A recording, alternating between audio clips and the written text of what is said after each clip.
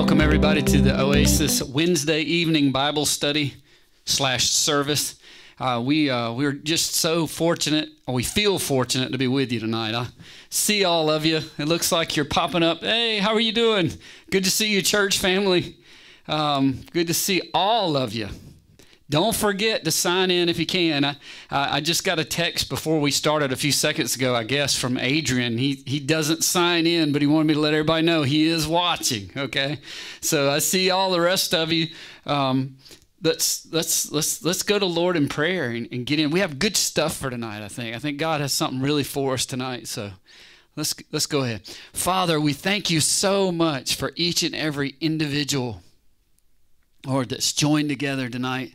And we know distance is not an impediment in the spirit, Lord God, so we just praise you right now. Father, we thank you for weather that's favorable to our ministry tonight, Lord God. We thank you. Father, we just declare to the weather in the name of Jesus Christ that you'll be gentle, that you won't hurt, you won't come against our broadcast tonight in the name of the Lord Jesus Christ, so that we can worship together, so that we can break down the word together in Jesus' name. Father, we just also ask that you would spread out your gifts and your graces among the members, Lord, the body of Christ here at Oasis. I pray that you would just pour it out. Just pour it out, Father. Just bless everyone heavily with a new, fresh taste of the Holy Spirit, Father. And we just praise you for it in Jesus' name. Amen. Before we go into the teaching, I want to remind everybody something that it just kind of came up to my mind. I wrote it down. You're hearing about the election, and we have our own ideas about how it's going to go and things like that. But I want to remind everybody that nothing is given and nothing is granted, and the church always has to pray. We have to pray for what we want. We can't just act like it's a done deal as far as elections go. The church has to get on their knees. We have to legally petition. We have to open that up before God for him to answer. We have to come before him and ask so that it may be given. And so we need to consistently thank God for what he's done. We need to continue to ask him for what we want. A godly leader. And so I just want to remind you, please take time every day. Take time every day in that regard. We'll have more information about Church Sunday. We do have it set up to clean everything. We're going to get everything ready. We are looking forward to having some kind of Church Sunday. I don't know how far apart we'll be in here. We've kind of got to figure those things out. But I'm going to get in touch with you about it. But we don't quite have it figured out tonight. Oh, I see. We have some new people there. Hey, good to see you all. Good to see you all. Good to see you tonight. I hear it raining. And I know it's raining at your house too. And hey, fresh rain, like you didn't have enough, right? Amen. But thank you, Lord, for gentle rain, So tonight I had trouble, and I normally don't worry about it, but I did want to try to title this tonight. And I really had trouble with it. This is something that's so prevalent. And guys, you can help me stamp this out. You can help God stamp this out. It needs to really leave the church. In general, the whole church, not necessarily Oasis, but we really need help going to the masses and stamping this out. And so the thing about Christians, me, you, all of our brothers and sisters in Christ, is that we don't know what we don't know. Usually, that is a given in most things. It seems to be a given in a lot of fields, or let me say, at least it used to be. But in today's culture, there is this idea that you can become an expert in 5 minutes on anything. There seems to be, because we all have a YouTube, right? We all have a YouTube account. And there's a lot of things you can learn. And so maybe that's misleading that way. But what I want to say is the thing that we have to learn is that we don't know what we don't know. And the church is not always right. And I mean the church as a whole is just not always right. And I want to talk to you about it. If you'll look at it with me, if you'll scroll or turn now to Genesis 3:22. 3:22. This is after the fall, after Adam and Eve ate. And this is what the Lord said. Genesis 3:22. Then the Lord God said, behold, the man has become like one of us to know good and evil. All right, I want to stop right there. The man has become like one of us to know good and evil. He's become like one of us to know good and evil. Well, what's it saying? What's it saying? He's become like one of us. Well, first of all, the focus there is on the key. And let me read another one to you here, just to give you some context. This is the Lord charging Adam. Eve's not in the picture yet. She hasn't been created yet. But the Lord is charging Adam. A lot of people forget this. We don't have any direct evidence that the Lord ever charged Eve with any of the information.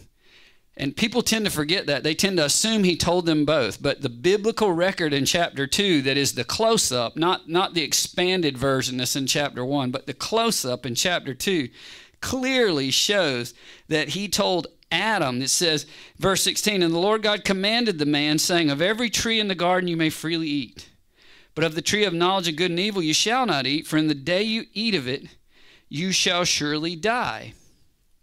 Okay, so in the day you eat of the tree of the knowledge of good and evil, you shall surely die. And look at the next thing. And the Lord said, it's not good that man should be alone. So you see, Eve was not on the scene yet.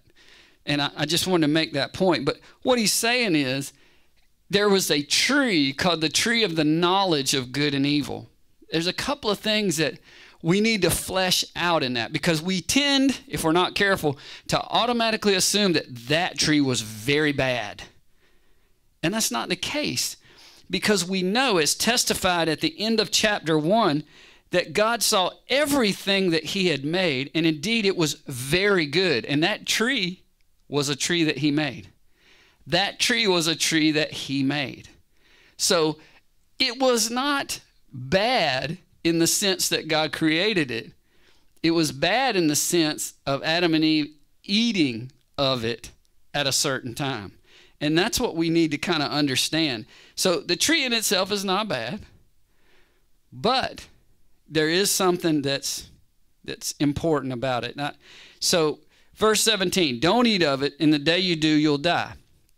Okay, now Genesis 3, over a little bit, verses 4 and 5. Now the serpent has come on the scene, and he's come to Eve. And the serpent says to her in verse 4, he had asked her about the tree, and she got it kind of mixed up, you know. And unfortunately, we see probably the first religion that was ever created in all of man's history, as far as we know, going back to the beginning of Genesis 1:1, is right here with Eve. She creates the first guidelines. You guys notice what I call this. She creates the first religious guidelines to protect her that go beyond what God has said, which all religions now, all denominations generally tend to have their own guidelines that are more restrictive than what God said. Let me give you an example. We were a member of a denomination, and they were absolutely against drinking any alcohol, wine, beer, anything. If they saw you in the liquor store, they'd talk about you. Okay, well, here's the thing. God hasn't said that. You know, now, here's the other thing. Jesus turned water into wine at the wedding. If that was a sin, if it was a sin to drink it, certainly turning the water into the wine for the people to drink it would have been a sin. So, but what we tend to do in religion is build restrictive guidelines to protect the people. Now, I want you to know, think about with COVID-19, and who's always trying to tell you need man's protection? I got a clue for you. It's not God. God's not telling you need man's protection. And God's not trying to scare you into thinking you need protection. God's not trying to tell you need more religion and more guidelines than what he's given to be safe. That's not God. That's the spirit of control, okay? So we look at that, and we can see it. But look at what, and Eve, of course, says, the fruit of the tree which is in the middle of the garden, of course, there were two of them. She's like talking about both of them here. God said, you shall not eat it, nor shall you touch it. You know, God never told Adam that. We just read it. So there's religion for you. Don't eat it. Don't even get close to it. But look at verse 4. Then the serpent said back to her, you'll not surely die. You will not surely die. And then in verse 5, for God knows that in the day that you eat of it, your eyes will be opened. You'll be like God, knowing good and evil. Now we can go back to what I just read in verse 22 of this same chapter. After they've eaten, the testimony of God is this. Then the Lord God said, behold, the man has become like one of us to know good and evil. Stop. Okay. Obviously, it's not talking about like God. Not what it's saying. Because we know from Genesis 1, 26 and 27 that man was already like God. Man had been created in the representative image of God. Verse 26, the Elohim, the Godhead. You know, it's interesting. It's not Jehovah in those when it says the Lord. It's talking about, it's Elohim, it's plural. And people say, well, that actually means the angels because it's plural. Or God's talking with the angels. The angels help make men. No. It's plural because God is 3 in 1. And we were made in the image of the 3 in 1. Elohim, Eloah, singular, God. Elohim, the plural, the Godhead. We weren't just made in the image of God. We were actually made in the image of the Godhead. And if you think about the Godhead, what do you have? Father, Son, and Spirit. Okay, we get that. But think about this. What you really have is spirit, soul, and body. You have spirit, which is what God is. You have soul, which is the mind, emotions, passion, and intellect, the manifold wisdom, Ephesians calls it, of God, who he is. You have his emotions. Does God get angry? He can get angry. Sure he can. Does God get jealous? Yes, he's jealous over Zion. The Bible tells us. So God experiences love. He is love, okay? So God has a spirit, he has a soul, and of course, he has a body, and the Son came in that body. The Word was manifest in that body, Jesus. So we were made in the image of the Elohim. We are spirit, soul, and body the same way. So just as a side note to understand that. So we were very much already like in the image, created in the image of, the shade of, and what that really means in the Hebrew is a representative image or a representative of God. So we know when he says in verse 22, behold, the man has become like one of us, or has become like Elohim, you know. He's not talking about becoming like a representative of Elohim because they already are. So now we got to flesh out, okay, what's he saying here? What is he really saying here? So this is the key, okay? In the day you eat of it, chapter 2, verse 17, in the day you eat of it, you're going to die. You've seen it on some Italian movie, and this is the way it goes. The papa, the patriarch, he's standing there, and the son has disgraced him, or the son has done something that disgraced the family, and the son comes in, he says, but papa, and the father says, you're dead to me. You're now dead to me. And we all know what that means. You might as well not even have the last name. You have no inheritance. You have no access. You don't even belong. You don't live here anymore. We do not recognize you in the street. We don't take your letters. There's no need to call. Now think about that. Father God, with his sons, on the day you eat of it, you shall surely die. You will not be able to access God. You won't have sonship. You will not be able to access the ability of being a representative unit of God. So what are we saying here? We're saying that we will no longer be able to discern God's idea of good and evil. Now think about it. What they did was go to a tree, and when they ate, They became supposedly like God, but that doesn't mean they became as God or in the image of God. They already were. What it means is in their minds, they became gods and started discerning for themselves what good and evil is. We lost the ability to know what God's idea, what God's plan for good and evil is, and we decided that we would discern that for ourselves. As a matter of fact, we only could discern it for ourselves because we totally were disconnected with the will, plan, and purpose of God, which is his idea of what's good and evil. Okay, so understand that's what God's saying here. Behold, the man's become like one of us. In other words, the man thinks he's like us. The man on his own now is trying to determine good and evil. He's not saying he's become like one of us. He's saying in the man's head, he's become like us. He thinks he can determine good and evil. I want to tell you something right now. Every man you've ever met thinks he knows good and evil. And every Christian you've ever met think they know good and evil. And most of the people we meet really have a very thin hairline. I mean, really, you could slip a piece of paper in there, folks. Idea of what God's really trying to do. And that's why it's a shame for us not to continue with God, because we do not know what we don't know. And the interesting thing is, while we don't know all of the things we don't know, because we've become like gods in our head through the fall, we think we know.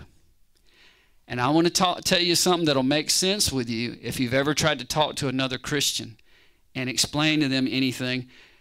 They already know, right? They already know everything they need to know. They already know everything they need to know about salvation, baptisms, all of those things, right? That's generally what you find out. It's very rare in talking to a Christian that somebody sits down and says, hey, I want to hear what you have to say. I'll share something with you. We do a little research. You know, we have a YouTube channel, do a little research. Here's the thing. If on a channel or if on a video, you just give a nice testimony that warms the heart, many, many people will watch it. If on a YouTube channel, you teach the deep or the heavy things of God, and you really go into it, it drops off like a stone. Why would that be? People, A, already know they're not interested, and that's the deal. They already know, or either they just really aren't interested. Think about this. Why is that? Why in the world are Christians not interested in the things of God? Somewhere, somehow, they've come under the delusion that all they need to know is one thing: how to be saved.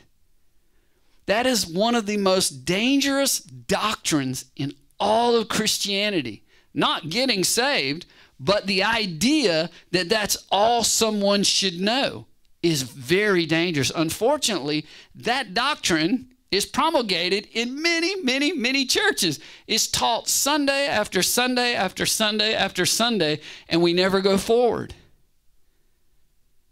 Over time, people lose a desire to know anything more about God. And let me tell you what's a shame about that. I'm going to show it to you.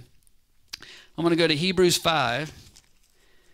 Hebrews 5, and I wish you would too, just to check up on me. We should do that.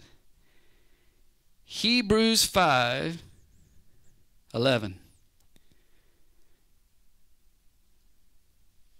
Well, let's go to 12.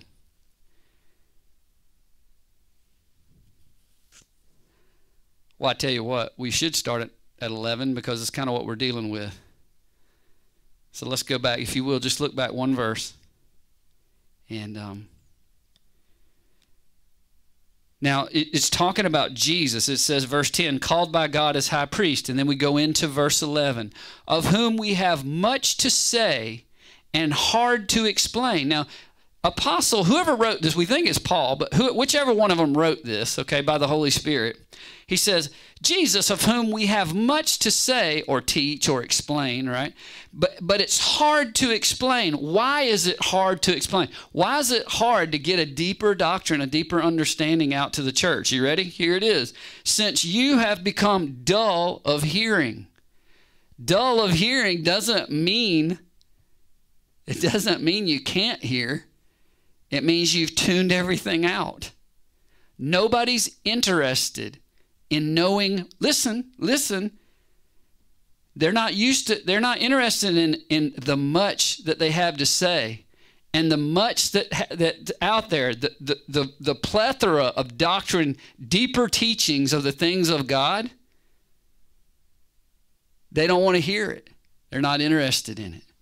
And you can look on YouTube or on Facebook at videos that teach deeper things, and you can see a lot less hits than if we just teach the good old things again where we get all the amens, right? All the amens. And the Lord had to teach me that because that wasn't my ministry. I'm not against evangelism. I'm not against the goodness of teaching who Jesus is. Let me just tell you this, though. That only needs to be taught to people that don't know it. If you go to a place and they're teaching you something, and guess what? If you can amen it, the Lord had to teach me this because I got upset because early on in my ministry, I had an evangelist that I taught along with, and he would preach and people would, amen, hallelujah, amen, and just go at it. And then I'd get up and preach it and look at me like this, like what? And so I went home. I got on my knees, man. I was fasting that, and I got on my knees. I said, Lord, what in the world am I doing wrong? Nobody's fired up about it. And the Lord told me, he said, hey, he said, people can't amen something they're just learning. They have to go back and process it. He said, they're amening the other thing because they've heard it. They've already heard the good news of the gospel. When they hear it again, they can amen it. And that is good in a situation where one person or two people out of a whole church aren't saved, because most people in the church meeting should be saved, right? And so the Lord had to show me that. But that's something I want to make sure that's on the record for what we're talking about. I'm not against preaching the basic gospel of Jesus Christ. Not at all. That's what we should do. But you don't keep doing it once people have heard it. Now let's back that up. Move over into Hebrews, into verse 12 of Hebrews 5 there, and we'll see. This is what he says. And I'm gonna read 11 again. You just stay at 12. Since you've become dull of hearing, for by this time you ought to be teachers. In other words, you should have heard this stuff so much, you ought to be able to teach this stuff. And yet, you need someone to teach you again. You need somebody to teach you again the first principles of the oracles of God, the word of God, the counsel of God. You need somebody to reteach you the first principles. You've come to need milk and not solid food. That's what we see. People preaching that same milk. Guys, it's a sad commentary on the church, on the state of the worldwide church, that so many people want that same thing again so they can amen it instead of learning something. I'm going to tell you, the reason you leave high school and go to college is because you've taught what they know in high school. The reason there's an English 102 instead of 101 is because you've learned what they taught in 101 and you've passed it. Then you go to 102. I remember we used to say this. We used to say, when are we going to graduate from Sunday school and move into Sunday college? You know, it's really interesting. Nobody, for the most part, thinks about these things. But look at what the Word says about it. By this time, you ought to be teachers. You need somebody to teach you again. The first principles of the oracles of God need to be taught you again. You've come to need milk and not solid food. We know about babies. They need milk. They need a bottle. And this, unfortunately, is what people want. They want somebody to just take a bottle and just go, boom, just pop it in there and just let them go. People have come to where they don't want to hear preaching. They don't want to hear teaching. They already know. Just give me a bottle. Just give me a bottle. Let me amen it. That's all I need. Let me tell you why that doesn't work, folks. That is messing things up in the church. It's causing chaos in the church, because I want to share something with you. And I saw this in the denominations that we were in, 2 different ones. You've got generations of people that have not gone forward with God and don't know the Word of God. They don't really know the Word of God. They know the beginnings of it. They know that they're saved. They know that Jesus died to set them free from death and made them alive to God. They know that, and then that's what they know. And now they got born again at age 21 or 18, and they've been alive 60 years or 40 years since then, and that's what they know. And we have generation compounding on top of generation, compounding on top of generation and generation and generation. And this generation is teaching their kids just that and walking in just that. So the next generation has seen only that modeled, and the next generation has seen only that modeled, and the next generation has seen only that modeled. And how can they train their kids up in the way they should go when they've only seen the beginning? They only know how to take a bottle and stick it in their mouth instead of growing up and learning to enjoy steak. And it's literally what he says. You don't hear people talking about this much. Huge problem. Huge problem. We have to say these things so that people think about it and go, yeah, you know, I'm in that boat. I'm actually in that boat. I need to change that. God, according to the Word, would want me to change that. So let's talk about it. This is what he says. Verse 12, you've come to need milk and not solid food. Everyone who partakes only of milk is unskilled in the word of righteousness, for he's just a baby. Let me say that again. I was just talking about all these generations, right? And you have one generation here, and they learned what? Milk. They ought to be able to teach their family and stuff by now, but you know what? They've come to need milk again because they didn't go ahead. They didn't go further. So guess what? And you have a next generation built on that. Guess what they do? Same thing. Next generation, same thing. Same church, same knowledge, same preacher. Hey, here we go. Milk. Next generation, milk. And I'll tell you something else that corresponds with this. If you're not, and you look at it for yourself. But here's the thing: same patterns, same destructive things happen in their life, in their life, in their life, in their life. Same things. Same things continue, not broken. Why? Because the way to break those patterns, the greater things that God has, the steak you can eat, you don't get them out of a bottle. And the same errors in thinking about Jesus, about the cross, the same lack of knowledge about the things of God, the same lack of knowledge are passed on. And what do you expect for the next one if we don't do anything about it? I think you know, don't you? So it's interesting. This is what's happening. This is exactly what's happening. The sad thing is it's almost a badge of honor to do the same thing each time. I want you to know the Bible says that God is increasing. The Bible never says that God has stopped. He says the increase of the Lord's kingdom shall have no end. What does that mean? If the kingdom's in you, then the kingdom in you ought to be increasing. You know, the command to man when he was in God's image, okay, before he fell from the image of God, in Genesis 1:26 and 27, I want you to remember the first command, be fruitful. You think that's increasing? If a tree has no fruit and all of a sudden it grows, first year it's old enough, you know, first year has fruit. I had blueberry bushes. First year I planted them. They're only that big. They had a few blueberries on them. Next year they got bigger, had more fruit, had more fruit, had more fruit, had more fruit. Here's the thing. In your mind, you think, well, at some point they're going to get old and they're going to die and I'm going to have to replace them. But remember, in the garden, there was no death. There was only increase. There was only production of fruit. You see, that's what God intended. Now, that's not what we got because we broke the plan. But that was the plan of God. That was his intent. The world he intended, as Hebrews 2 says, the world he intended was not meant to be under the control of angels. You know, it says it's been translated, a terrible, terrible translation in that Hebrews 2, where it says, for God did not place the world to come under the direction of angels. But it's not to come. It says God did not place the world he intended under the direction of angels. In other words, the intent was for now. We're not talking about something later on. We're talking about now. But anyway, that's a side note. But look at it. Here we have the issue. You know these people. You and I know them. We love them. But we have trouble talking to them because they already know everything it takes to get saved. They're really not sure what else may be out there, and they're scared of it. They don't want to get into that.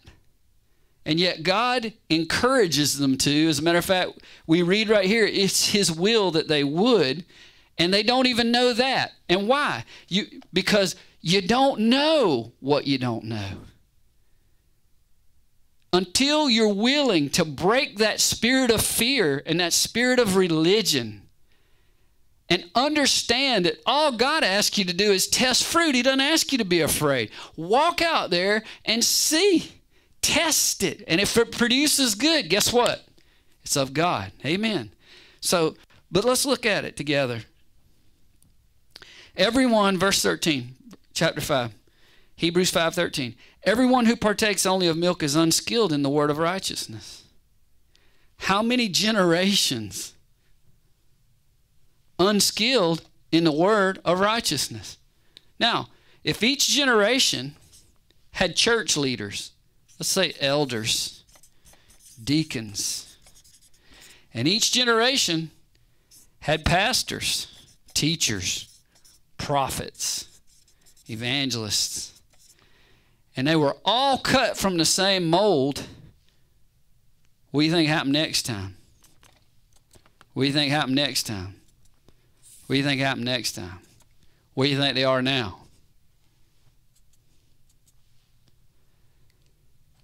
You see why God has a problem with it. Now here's the thing. They don't even know there's a problem with it. If you've ever tried to talk with somebody and enjoin them to a deeper truth, and you realize that they'll just talk in circles, they'll really just talk with you in circles because, A, they don't really want to go there, and it's outside their comfort zone, they don't understand it, and they're really not open to it. They don't even understand the teaching because nobody's ever even told them that there's more, right? And they don't understand, they honestly probably don't know that Hebrews 5, this part we're reading, is even in the Bible. They don't know that God has more for them. They've never been taught it. Why? Because they're elders or deacons or pastors or teachers or evangelists, all cut out of the same mold. Right? Now, what's the problem with that? Well, I want to read a little bit more first, so we'll see what God says about it, not what Lee says about it, what God says about it. So this is what he says. Everyone who partakes only of milk is unskilled in the word of righteousness, for he's a baby. And then verse 14 says, but solid food belongs to those who are of full age, not babies, not bottle people. They're of full age, that is, those who by reason of practice. Now, some of your New King James will say reason of use, but the Greek is practice. In other words, you've been out, you've been doing, you've been working. See, and that's what's so bad about the spirit of fear in church and the spirit of religion in church. Religion builds a safe barrier where you won't go out. Okay? Remember what Eve did. She said, we're not supposed to eat from that tree. Not only are we not supposed to eat from it, we're not even supposed to get close to that thing. Now, see, God had not said that. But that's what we hear so many times is, oh, well, that doctrine they preach over there, you know. No, we're not even supposed to get close to that thing. Those people are weird. They're of the, you know, they're probably of the devil. That thing, I mean, they're good people, but, you know, they don't know what they're talking about. They'll lead you astray. Folks, the Bible is clear. You've not been given a spirit of fear. You've been given a spirit, in the last part of it, you've been given a sound mind, right? A sound mind. What does that mean? The Holy Spirit has given you the ability to walk right up to that tree and discern it. You don't have to be scared to get near it. He's given you everything you need to walk right up to it, discern it, and in your own mind, to yourself, determine what it is, and then walk away. It can't grab you. And yet that fear has been perpetrated, unfortunately, by people that didn't know. Generation. So let's look at the rest of it. Verse 14, solid food belongs to those who are of full age, that is, who by reason of use have their senses exercised. Now look at the rest of it. To discern both good and evil. Now, here's my point. You would think that if a person could automatically determine good and evil based on what they think, there could not be a verse in Scripture that says Christians could not, that there, in other words, you couldn't find a verse that could possibly say that a Christian could not discern good and evil. If just all you had to do was just get born again, just put that bottle in your mouth and take that first milk of Jesus Christ. And that's what, guys, that's what a big percentage of the church believe. Well, I'm saved. I know what's right. No, you don't. Because you don't know what you don't know. I don't know what I don't know. That's why I listen to teachers that challenge me. And I go back and I test. I listen to prophets that prophesy. In other words, they preach the word of God from the Spirit of God, and I test it. I want to see. I expect to see. And I expect the word to give me witnesses, 2 or 3, and it to testify that the Holy Spirit, James said we have an anointing in us that teaches us. He said you don't need anybody to teach you. Now what he was saying was, he obviously wasn't saying there wouldn't be teachers in the church because they're one of the 5 offices. What he's saying is you're going to be able to discern it by that anointing, because that anointing is going to testify in you when you hear it and you know the word of God. Now listen, I want to get a caveat here. This does not work if you're a babe. If you're a babe and you're on milk, like all these generations. So let me be clear about this. Age doesn't matter. You cannot look at a moral, ethical man that goes to church that's 70 or 80 years old and look at them and say, man, that's a great Christian right there. That's a fine. They may be a fine man and very moral, but it doesn't mean, hear me now, it doesn't mean that they are able to discern both good and evil in terms of what God thinks is good and evil. That's what we got to lift out of this. We got to teach to people. Because I've been around a lot of good folks, good Christian folks in my life, in the churches I've been in, and I hear them talk, man, this fella, you know, he's a Christian, man. He's a good man. And you know what? They don't know what they don't know, and neither does the person they're talking about. You see. Now look at chapter 6, verse 1. Therefore, and look at what the writer says. Leaving the discussion of the elementary principles of Christ. Can you believe somebody in the Bible actually says that?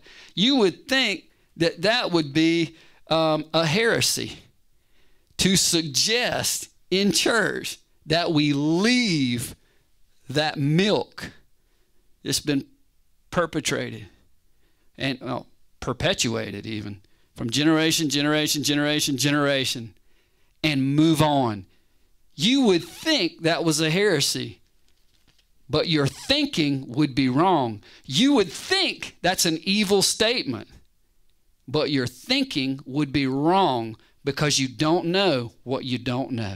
And what you don't know is that Hebrews 6 tells us we should. And this is what it says.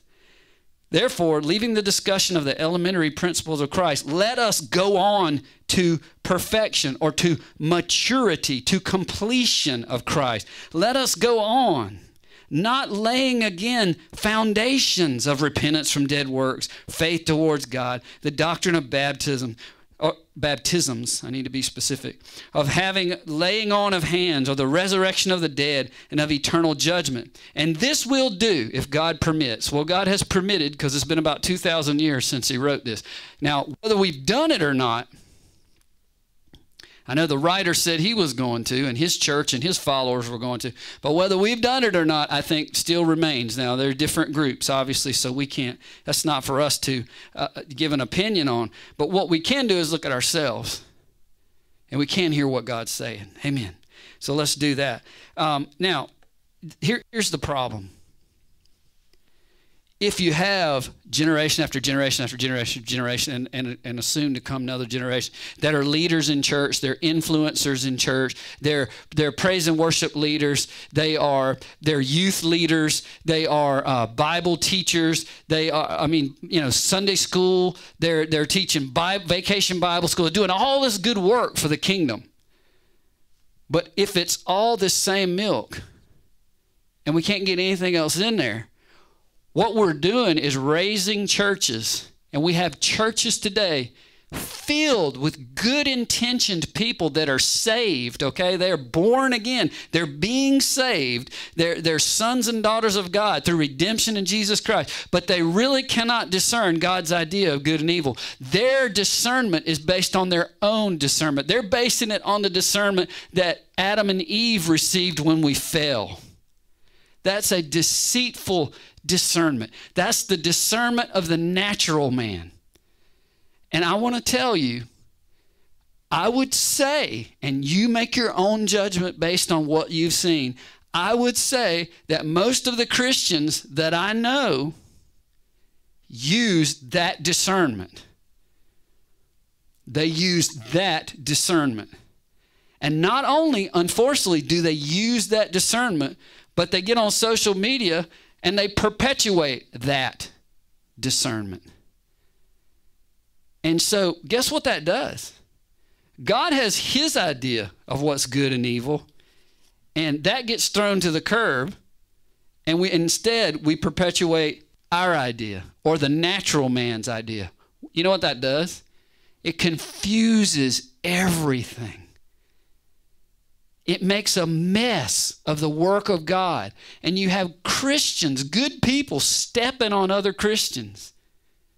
It's a shame, and it needs to stop. It really needs to stop. I'll give you an example. In case you don't believe, I'm going to go to John 18:14, just read one verse, and then I'll go over to Matthew. But I want you to know this is about Caiaphas, the high priest. And look at what Caiaphas says in John 18:14. Or look at what the word says. Now it was Caiaphas, the high priest, who advised the Jews that it was expedient that one man should die for the people. And you know who that man was. I'm sure it was Jesus. So Caiaphas had this idea that, and believe me, Caiaphas didn't know that Jesus was Messiah. He did not believe that Jesus was Messiah, or he would not have consented to kill him, to hang him, for him to be crucified. So we know that for a fact. And so here's the point. Christians, or people of God in general, and it applies to Christians today, we just don't know what we don't know. And Caiaphas was using the best he knew, good and evil, to try to determine. I want to give you an example. In Matthew 26:57, here's the evidence. And when those who had laid hold of Jesus led him away to Caiaphas, the high priest, where the scribes and elders were assembled, okay? And they looked for, it goes on to say in verse 59 that they sought false testimony, because they really didn't have anything on Jesus, but they just didn't believe he could be the Christ, you see? And they had decided that he needed to die because he would wreck the church.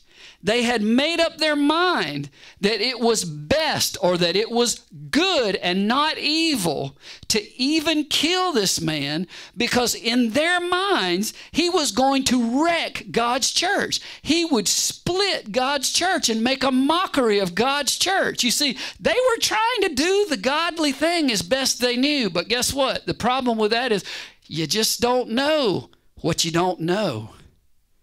And they weren't really open to Jesus. And they didn't really ask, did they, what he meant?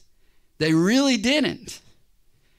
And, you know, this is just an example. I'm not saying this would have gone any other way, but I want you to see what it's like to believe you're doing a good thing, to believe with all your heart that what you're doing is best, because they felt like this was entrusted to them, you see. And then if you just look at it, Caiaphas finally found a false witness. Verse 61, a fellow came and said that Jesus said, I'm able to destroy the temple of God and to build it again in 3 days. And the high priest arose and said to him, do you answer nothing? What is it these men testify against you? And Jesus didn't say anything.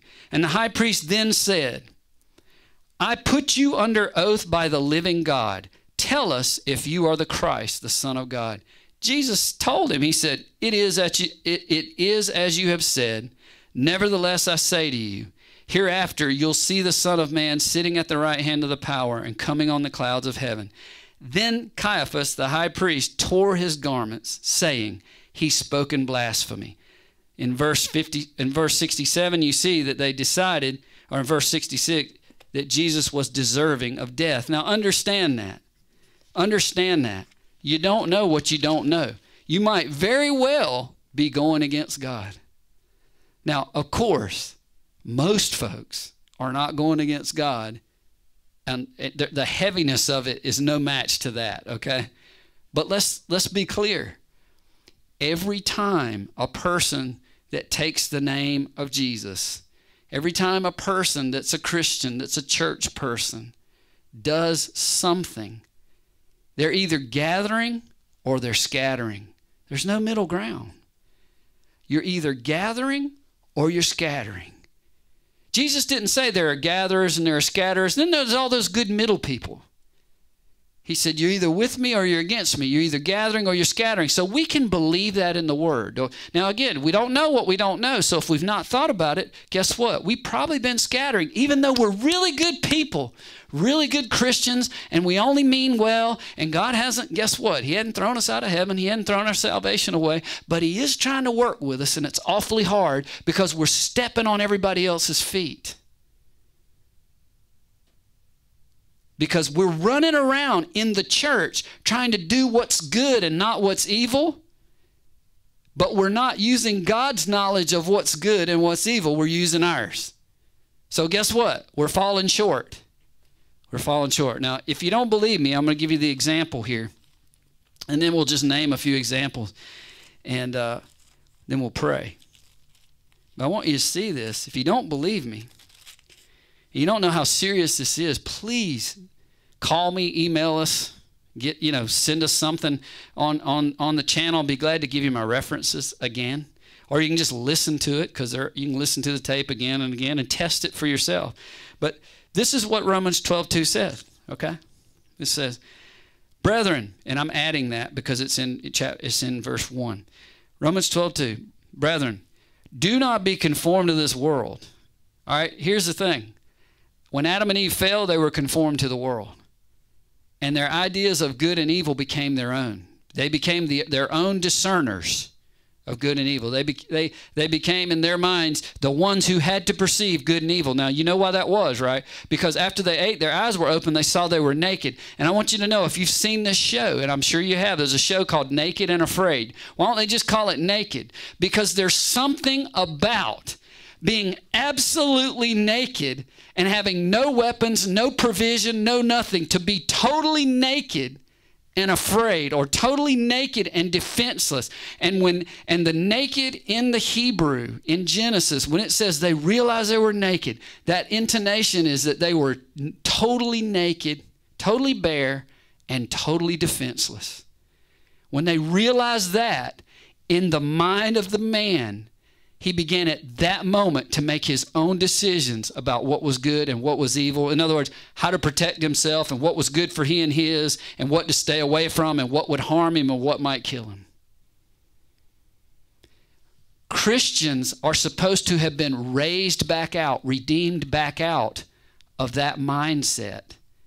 And if you'll listen to our tape on the threefold redemption of man, you'll now begin to understand the importance of the second step. That is renewing of the mind unto transformation.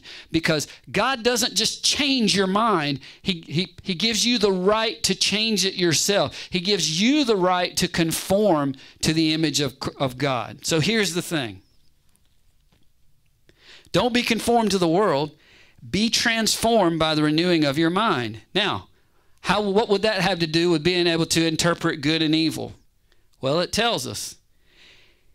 Don't be conformed to the world. Be transformed by the renewing of your mind so that you may prove. You remember that word? By practice, they're able to discern. Hebrews 5 that we were reading at the end of Hebrews 5. They're able by practice or through use to discern good and evil. Here it is again. Be transformed by the renewing of your mind that you may prove what is God's good, acceptable, and perfect will of God. Do you understand? If we don't transform our minds, if we're not renewed to transformation, then we are a Christian that's probably at odds on many levels with what God's trying to do because we're using natural discernment to discern good and evil. Now, I'm going to stop there. I think we've gone, but I'm going to give you an example or two. Try to. What do we do? We use the natural so many times, right? We knew a pastor, and he and his wife seeded a church. Now, in this particular case, that gentleman at some point gave up all his income and was trusting in the little church to make ends meet, and they really weren't. They didn't even have health insurance at the time. And it was the habit of that particular congregation to take up an offering, I guess, once a year or something, and they would give it. Now, here's the natural good and evil of man, right? They had other ministers that were volunteers that would come in an hour or two, a week and minister. So they took up this offering and they divided it equally between these ministers. Now that sounded fair and it sounded right. And to most people, they would never think anything about it because we don't know what we don't know. But the fact is, the pastor who had seeded the church, who didn't even have health insurance, couldn't make ends meet and needed the money. The other ministers all still had their full-time jobs and had benefits. So the fairness principle didn't work. But if they had gone to the Word of God and been renewed, it would have made sense. But we don't know what we don't know. So what happens? Ministry suffers, or families suffer, or orphans suffer. You see, people suffer because we really don't know what we don't know. Let me give you another example. Deacons and elders. I'll give you an example. Part of denominations over the years, and of course, we don't know what we don't know. So what would, generally speaking, if I were really honest, we would pick deacons and we would pick elders, and we would basically base it on the natural. Are they good in business?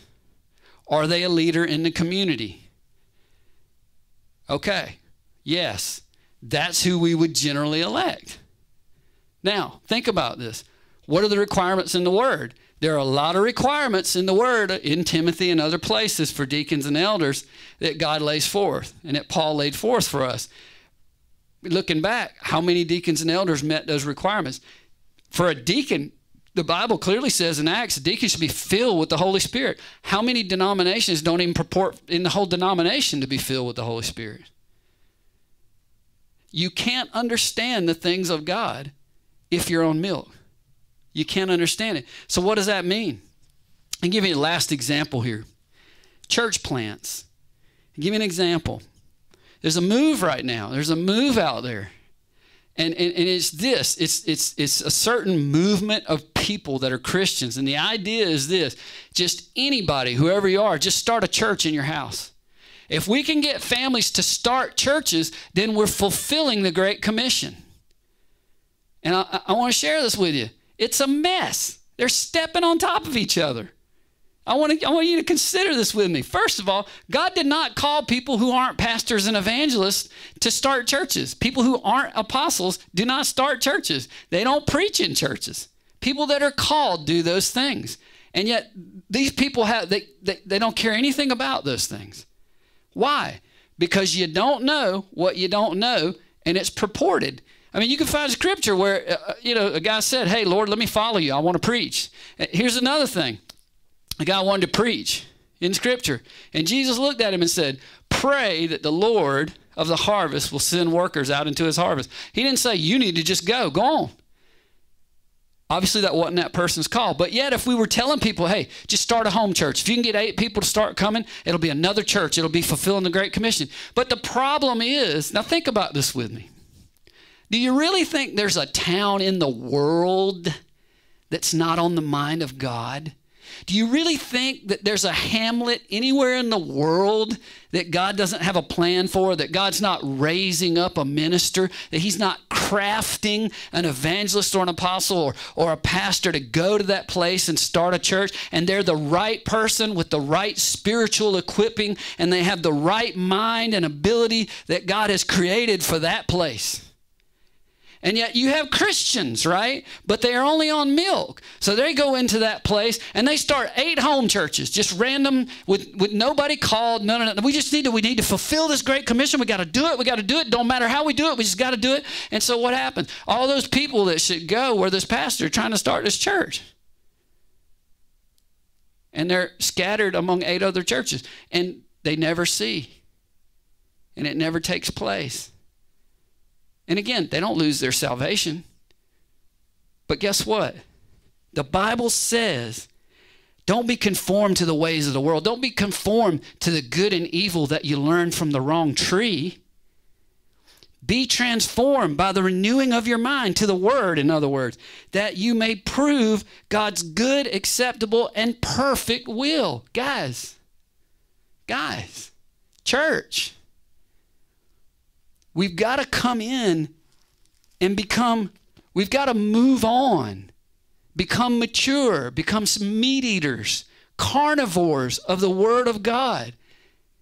It's sad when you look at YouTube and you look at the people that preach the deeper things of God and they don't have the followers. They don't have the thing. It's sad. I was looking at guys that I look up to, that I listen to their teaching, and then I look at people that are more evangelistic in nature. And you can just tell people are not interested in the deeper things of God. I want to tell you what that spells for the church is. That spells that the church can't be in unity of the Spirit. I mean, we can be in unity of the Spirit, but we can't be in unity of the faith. Because the faith is brought out by all aspects of the Word, not just the milk. You see, we're born of the Spirit when we get the milk, so we have the unity of the Spirit. But the unity of faith and the maturity of the man of Christ comes through the fivefold office, through the teaching of deeper things. And it's such a shame to see a church that's languishing one after the other, after the other, after the other, generation after generation after generation, when God has such good things, not only for them, but for his church in general, the world over. So I want to encourage you to help us reach out and get these truths to people. Help us get it out there. People need to know. And we want to put it out there. We want to get it out there. We want to love on people. And I tell you, if you go to Oasis, you've seen a taste of God's protection. You've seen a taste of the power of God. I was just looking the other day, watching through our healing testimonies from 5 or 6 years ago. And it's just amazing. The healings that would blow through because people believed, and we would lay hands on them, anoint them with oil, and they'd be healed. So we want to get that out, though, out of Oasis into the world that doesn't have it. Folks, everybody needs what you have. Everybody needs what you have, and we need more. We need to learn from people who have more than us. We need to go get it and bring it. And that's what we're trying to do. But let's be a part of the move of God on the earth to make the church great. Please join me in that. Join me in growing. That's all we want to do. We want to become lovers of His Word. We want to become students of His Word so that we're in lockstep with God, not out where man dwells with his own ideas. Amen? Let's do that together. Let's pray. Father, we just thank you for your word. We thank you that you've given us the ability to be a part of the ministry of reconciliation. We bless your name, Jesus. We say you are great, you're wonderful, you're worthy to receive honor and glory, dominion, power, and praise. Father, we pray that everybody that hears this message gets a new level of joy, a new level of expectation, that they go to that word and the word begins to feed them and build them from the inside out, Father God. I thank you that they are made strong from the inside out, that even though death comes upon them each day on the outside in the flesh, that your life on the inside continues to burn bright. Father, we praise you that you're above all things, that you're beyond all these things. We love you and honor you. And we thank you for your Son, Jesus Christ, who reigns forever. Amen. We look forward to seeing you soon, but if not, we'll see you in heaven.